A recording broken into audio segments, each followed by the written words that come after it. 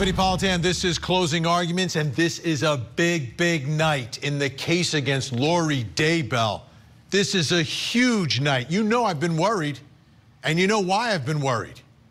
Been here before in another case with another woman with seemingly overwhelming evidence, but not that one piece of evidence that seals the deal. And she was set free down in Florida. I'm not going to mention her name, don't need to. So I've been worried from the beginning with this case.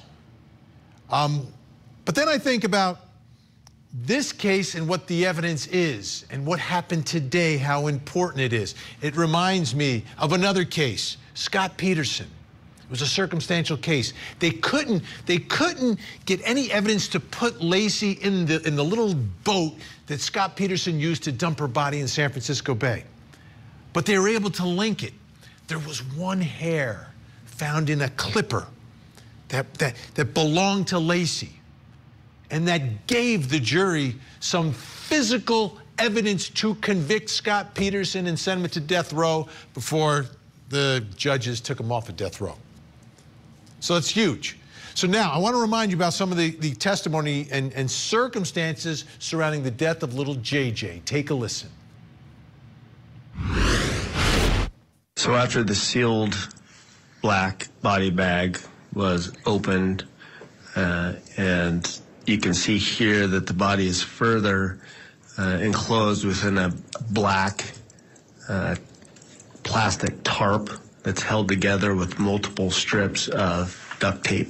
And you can also see that the forearms and the wrists and the hands are tightly bound with duct tape as well. The ankles are bound with duct tape as well. Duct tape, black bag, wrapped up when he was buried in Chad's backyard. But we've got, evidence putting Alex Cox there. We've got evidence putting Chad Daybell there. How do we get Lori Daybell there? How do we get her connected physically to the death of little JJ?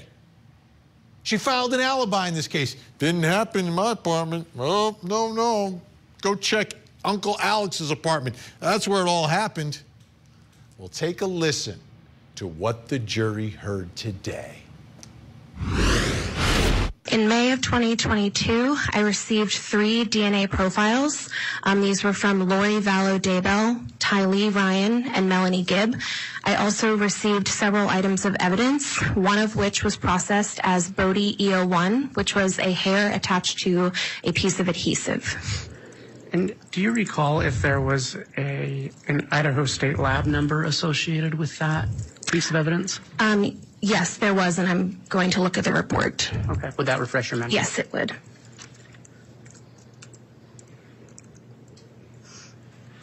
And this is 2019-05298. Is that the agency number? Yes. Okay. I'm sorry. My question probably wasn't very clear. That you mentioned a piece of hair that had been stuck to adhesive. Yes. Was there an evidence number from the agency, submitting agency, assigned to that specific piece of evidence? Yes, there was, and I'm going to look at the report to refresh my memory. That was 11-16-8B. Thank you. How was this evidence processed?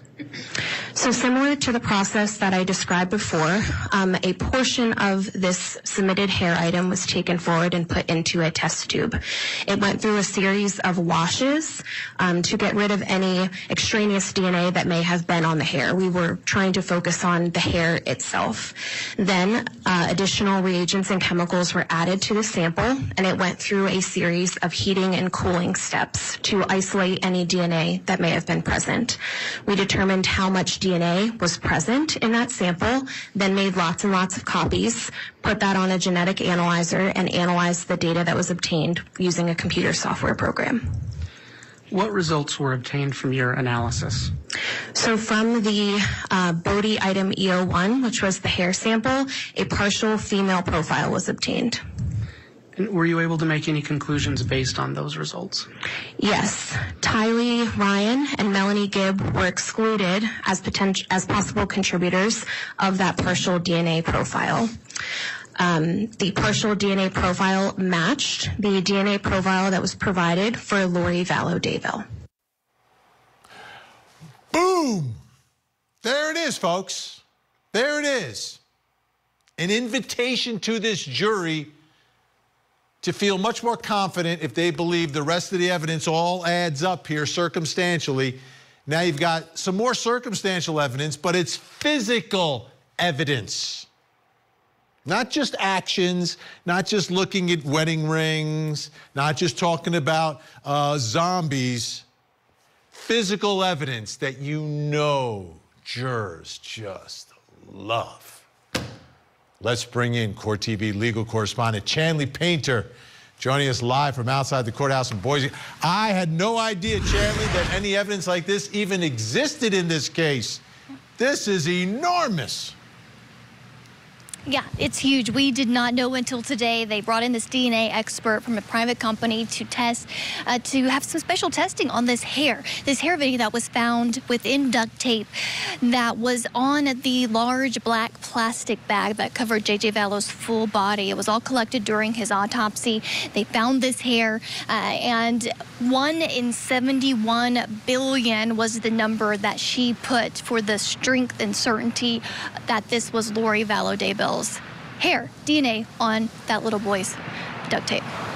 So this is significant where it's found also, right? This is very important information. It's found on the bag that's covering little JJ, because any mother who has a child may have some hair on the child, because hopefully you're hugging your child and you're spending time with your child, right? So I could see that, but this is no. He's dead and wrapped and wrapped and wrapped and duct taped, and that's where it is. That's right. So poor little JJ had duct tape, of course, on his mouth, on his wrist, and on his ankles. Then he had a plastic bag over his head with more duct tape covering his forehead all the way down to his neck. And then another plastic garbage bag on him that was also wrapped extensively in duct tape. Oh, I forgot the duct tape from his elbow to elbow, too. I mean, it's horrific. The amount of duct tape and plastic bags on this little boy. This was on the outer black plastic bag that the first thing the authorities saw when they unearthed him in Chad Daybell's backyard. They had the duct tape on that. That's where the hair would have been lodged or stuck on that layer. When they, of course, unearthed him, they cut it back enough to know that where they could see his, brown hair to know that it was a body, and before they transported him in the body bag. Now, the defense, Vinny, wants to say that, it was in a body bag. Things float around in a body bag. This tape, this hair could have gotten stuck on that part of the tape at some other point. It could have been on his PJs, because they didn't cross that today, which surprised me. But like you said, they can argue that in closing arguments that, he lived with Lori Vallow Daybell. People have other people's DNA on them that live in the same home all the time. So we'll see where they go with that. They also tried to attack the science behind it too, comparing it to the FBI database. You have to have a certain number of characteristics in common. 20 is that number we learned on cross-examination. This was missing 13. And only 3 were required because it's a partial sample and it's only for a comparison. But like I said earlier, on redirect, the prosecutors were able to kind of rehabilitate that and show the strength of this and what actually was at issue here, which was not the FBI database testing. Yeah, how about reaction at the courthouse today? Yeah, so as you can imagine, everyone in the courtroom, when they say that Lori Vallow's DNA is on something at a crime scene, right? I mean, that grabs your attention. It wasn't clear that this was on JJ Vallow's duct tape, right? They didn't say his name at all during the testimony, but these jurors are astute. They can put these pieces together, and of course, prosecutors will make it very clear, right, Vinny? But in the gallery, we knew exactly what they were talking about, especially the Woodcocks, Larry and Kay, who were inside the courtroom all day long, taking note of this. Larry tells me, Vinny, he did not know about this either. He did not know until this expert said it, that Lori Vallow's hair, DNA found on duct tape on his grandson's body. And he said that to him is like the nail in the coffin. And like we said earlier, might as well take your picture and put it in there with the body bag. Yeah, this is enormous. There's a lot of other evidence, a lot of other circumstances. but now they've got physical evidence to add to all of it. Chanley Painter at the courthouse in Boise, thank you so much. We'll see you tomorrow. Let's bring in our think tank. Joining us tonight from Englewood Cliffs, New Jersey, criminal defense attorney, former prosecutor Al Wunsch III. Joining us from Stamford, Connecticut, criminal defense attorney Darnell Crossland. And in the Bronx, New York tonight, criminal defense attorney Renee Hill.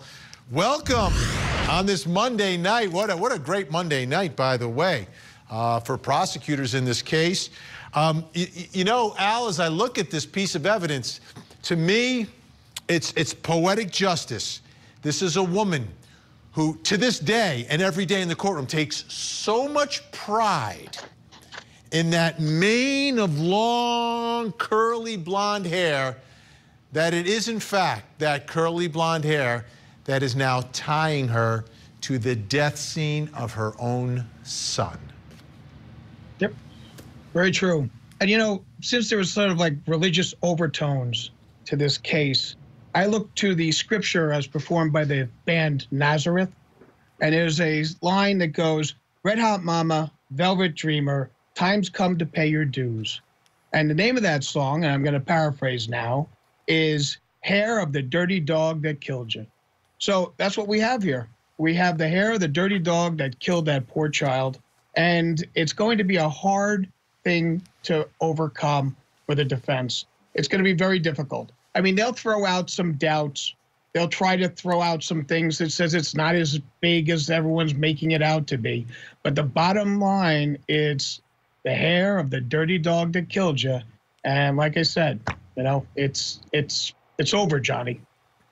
You know, Darnell, she claims to have an alibi for all this, and they were basically saying all this stuff happened, all this bad stuff happened over at Uncle Alex's apartment, but that blonde curly hair is there. What are they going to say? Are they going to say that Lori was simulating sex acts with her brother again, and that's how the blonde hair got there? Is that going to be the defense? What are they going to do here? I'm sure Al Wunsch is connected to this crime somehow, but we'll figure that out later. But what's important here is that Chanley Painter says she was surprised. Vinnie Politan was surprised. But guess who wasn't surprised? The defense. This had to have been turned over in discovery. So if this was turned over in discovery, I'm sure this wasn't a big surprise to the defense, and they knew it was coming. So obviously, as we already heard, they're going to start reviewing these statistical numbers. And if those statistical numbers are vulnerable to attack, the defense is going to attack those numbers. Because the one thing that I always tell juries is you shouldn't convict somebody based on statistics. This is not one of those situations where statistics alone should do it. Give us something else. So, as you said, maybe if the statistics are strong enough, strike that. If the other evidence is strong enough and statistics can get them over the top, maybe, but not just alone on statistics. So far, they haven't been doing good on the hard facts, and they're going to continue to hammer away at these statistics, saying this shouldn't get us over the home plate. All right, Renee, I have some stats to throw at you, but I just want to ask Al real quickly. Al, how many people are in the world, do we know? Ballpark it? I don't even know. 2 carry the 1, about like 12. 12. Renee, here's the thing. They're saying it's 1 in 71 billion. So I don't think there's 71 billion people on Earth. So I think it's her hair. Except for my Twitter followers. Yeah. Yeah, Vinny, I think that they will have a harder time discrediting the fact that it is Lori's hair. The issue that I have is that I don't think that that is necessarily the smoking gun in this case, because the defense will be able to argue that there are other reasons why that hair ended up in that location. Well, sure, Renee, explain it to me. Explain it to me. Again, it's not on JJ. It's not on JJ. It's on the bag that is used to wrap his body for a murder that Lori says took place at Uncle Alex's apartment. Other people who have been around Lori. Lori has been in other places. The hair could be transferred on anything. It's one single hair, right? It could have been on someone's sweater, someone who is involved in this matter, right? Lori is not connected directly to this, although morally and everything else out there, people believe now it. But she is. But it's one hair that could have been transferred on another article of Renee, clothing. be 100% honest now. Renee, be 100% honest. If that one hair belonged to somebody else, right? Somebody else, like, wouldn't you be pointing the finger at that other person? Of course, because that's what we have to do. Thank you have to show that it is connected to someone else. But in this instance, Goose and gander here. Do we expect that Lori's hair could be there? Absolutely. But there are other individuals that are alleged to be involved that have been around Lori that it could have been transferred by. That's all I'm saying. I'm not saying that it's going to fly, but this is what the defense is going to argue. It's going to be a point of contention where they could try to raise some doubt. Now, there are so many other things going on in this case that it's probably not going to be enough to put reasonable doubt into the minds of the jury. But it's something that they're going to argue, and I say that it's not the smoking gun. Okay. If there are other things that will help it along, of course, that's but we do know it was not Darnell. We know it was not Darnell's hair. That ship has sailed.